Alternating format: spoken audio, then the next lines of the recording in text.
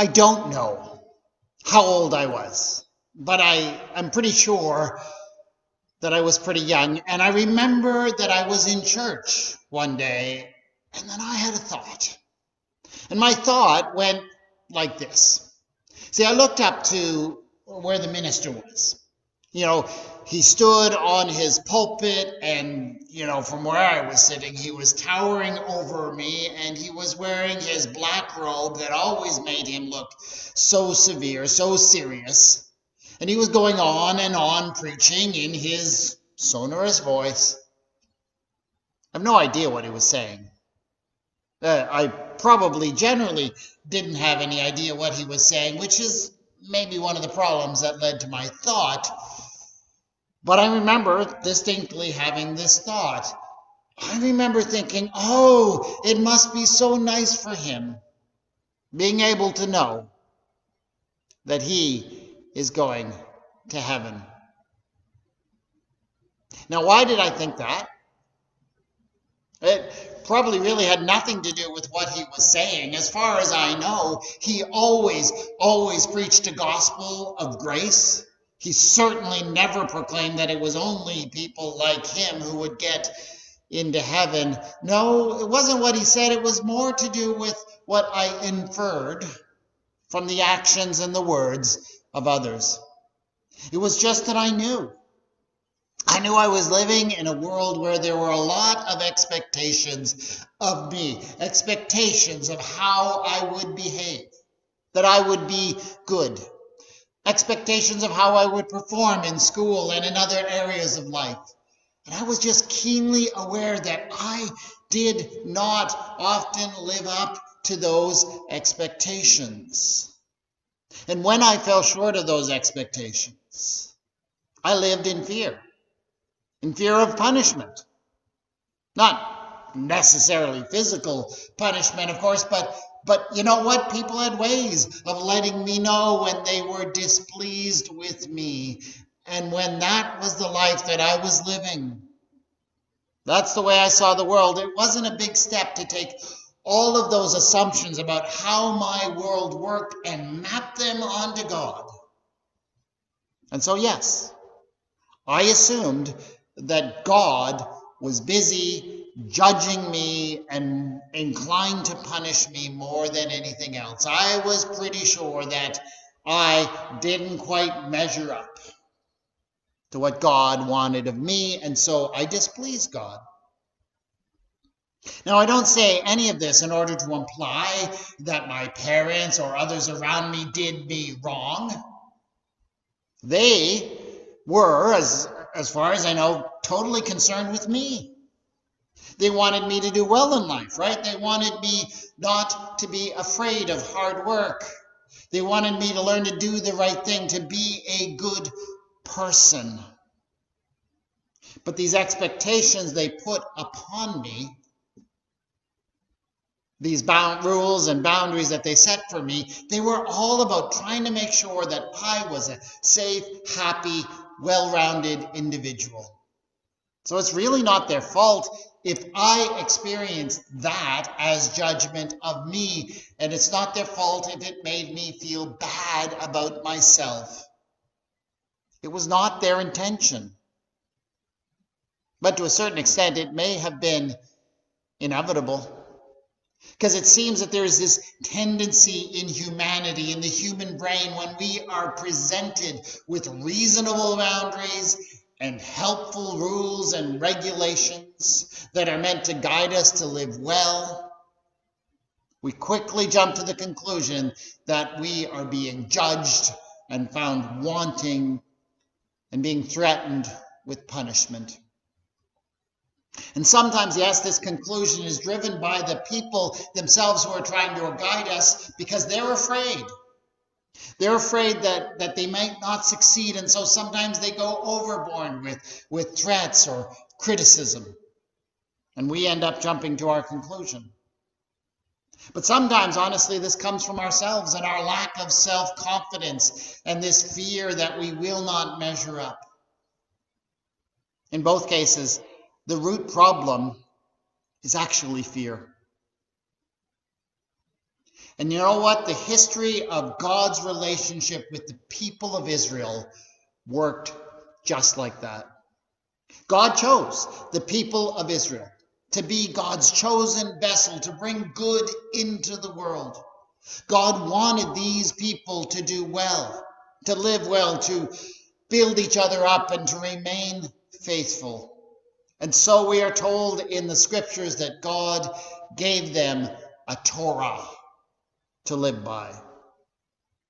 Now that word, Torah, is commonly translated to English as law. But the Hebrew word Torah actually means something closer to guidance or teaching. The point of it was not just that people should follow certain regulations and abide by certain limitations. The point of it was that people should live well and in communion with one another. The point of the Torah was never mere obedience. It was always supposed to be about helping people to live their very best lives. But like I say, what is given as guidance and teaching with the best of intentions is often received by us as obligation, restriction, judgment. And if that happens to children growing up as Christians who hear the gospel of grace, like happened to me when I was a child, well, you can be sure that it also happened with the ancient people of Israel. This was not a flaw in the Jewish faith itself. In ancient times and still today, Jews who take the Torah seriously can experience living by the Torah as a joyful thing, as something that helps them to hold on to their identity, that makes them who they are made to be as best as they were created to be. Experiencing such guidance as a burden is not merely a Jewish problem, it is a human problem. And it's in that sense we need to understand the passage we read this morning from the book of the prophet Jeremiah.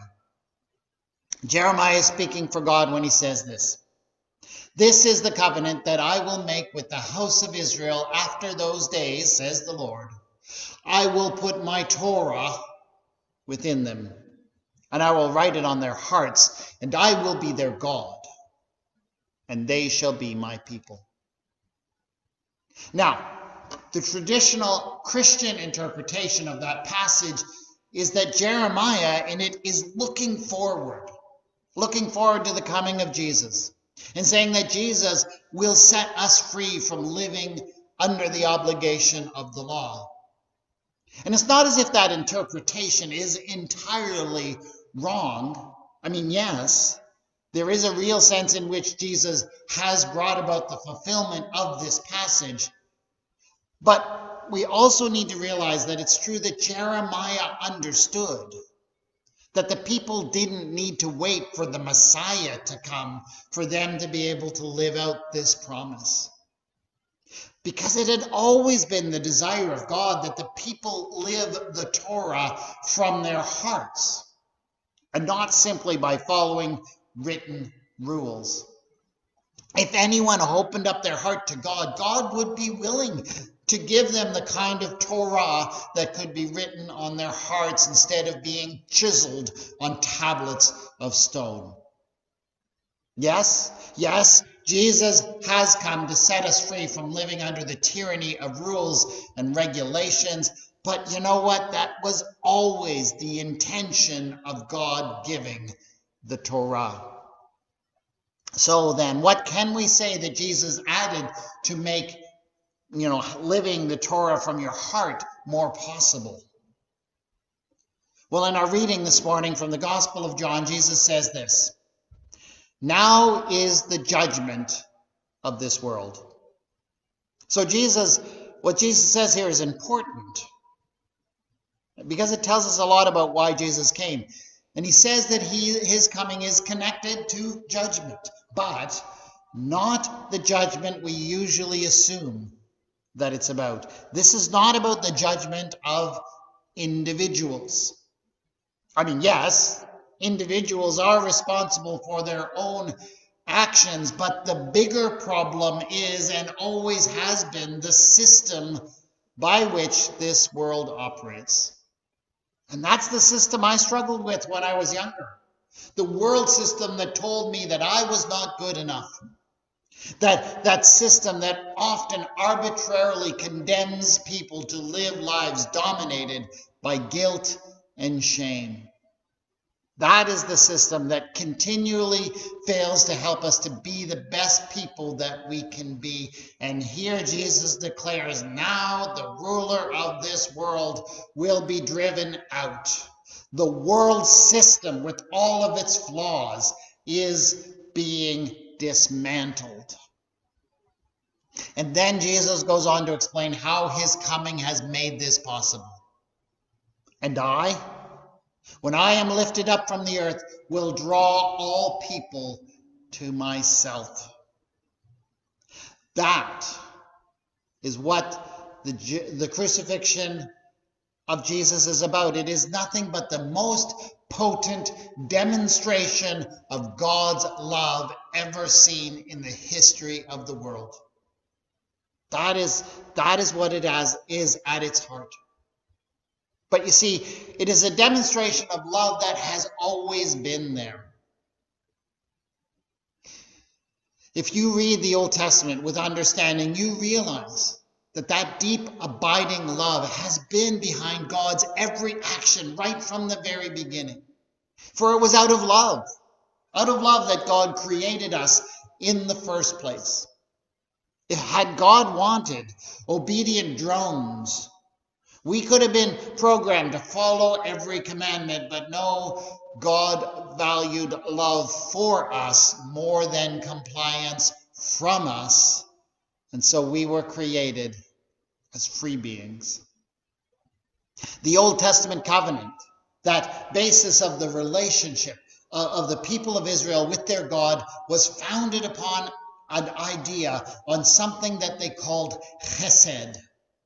And chesed is often translated as the steadfast, loving kindness of God.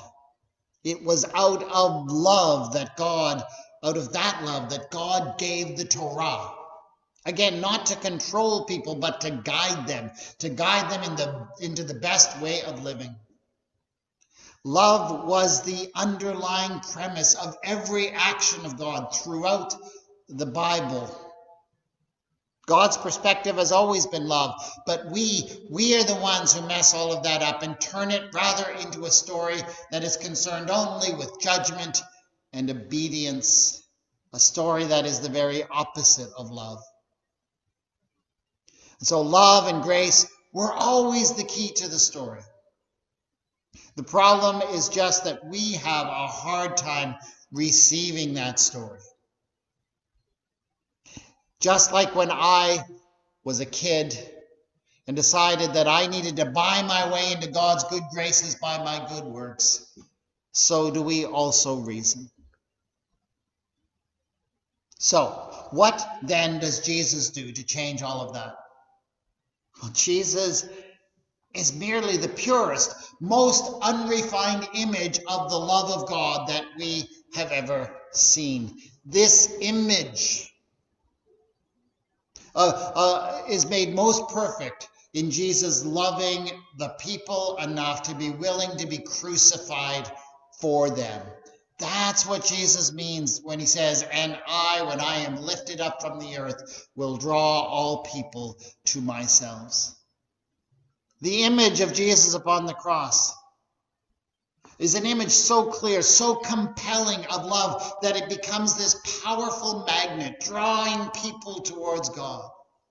And they come not out of a sense of obligation or fear or judgment, but rather as a response to such pure love. That is how Jesus, lifted up from the cross, becomes the fulfillment of everything that Jeremiah was looking forward to, even as Jesus continues to be part of the same story of God's steadfast loving kindness that has always been there. But of course, Jesus on the cross is a story almost 2,000 years old. 2,000 years later, there are still many who are living under the tyranny of the law, under the tyranny of fear, of not measuring up, of not being worthy of love and acceptance. As that was true of me as a young boy growing up in the church, it is also true of many Christians. And that is the cause of the problem of our failure to truly understand the meaning of Jesus upon the cross. The problem is not that image. It's not that the image wasn't clear. Nothing could have been clearer. The problem is found in our own hearts. And so long as we carry around in our own hearts this idea that we are not good enough, that we do not measure up, the true message of love will not penetrate. And Jeremiah is right. We do need a new heart. We need a Torah inscribed upon our hearts.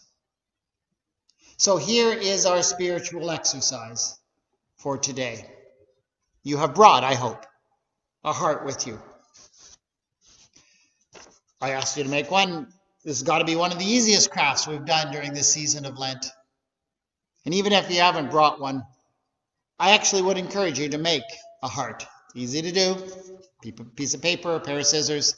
Make one, and I want you to do as I instruct you. If you can't do it right now, do it after we're done. But here's what I want you to do. I want you to take your heart, and I want you to take a pen or pencil, and I want you to write the Torah on your heart. Yeah. Write the Torah on our heart. How do we do that? What do? Do we write some particular command or rule?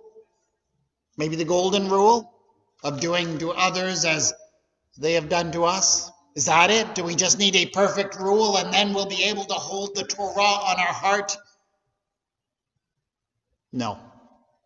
No, here's what I want you to do. I want you to write this on your heart. Are you ready? Write this. I am loved, accepted, and approved by God, just as I am. That is it. I am loved, accepted, and approved by God, just as I am. That's the message. That is the message that God sought to put on our hearts from the cross. And if you accept this truth, the truth of this statement, it is the first step towards having a Torah in your life that you can follow in your heart, with all your heart, because you are spurred by joy and love and not merely by obligation. Heavenly Father, write your Torah on our hearts with your steadfast love. Amen.